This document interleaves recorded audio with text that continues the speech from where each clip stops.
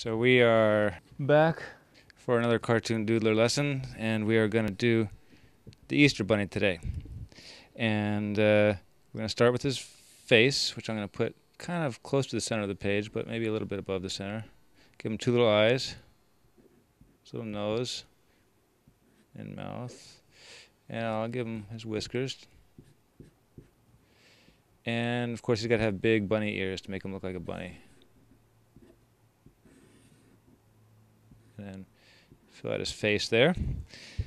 The other thing that makes the Easter Bunny look like the Easter Bunny, not just any bunny, is of course that he carries his Easter eggs around to bring to all the boys and girls. So I'm going to draw his hands, his little bunny hands here, and I'm going to put a big Easter egg in there, like he's carrying one big egg for somebody special maybe. There's his back, and a little puffball tail back there, and he's going to have his little belly, and he's going to have a big foot,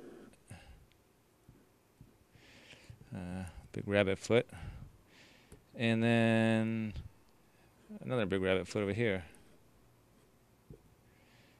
And there you go. There's a simple Easter Bunny.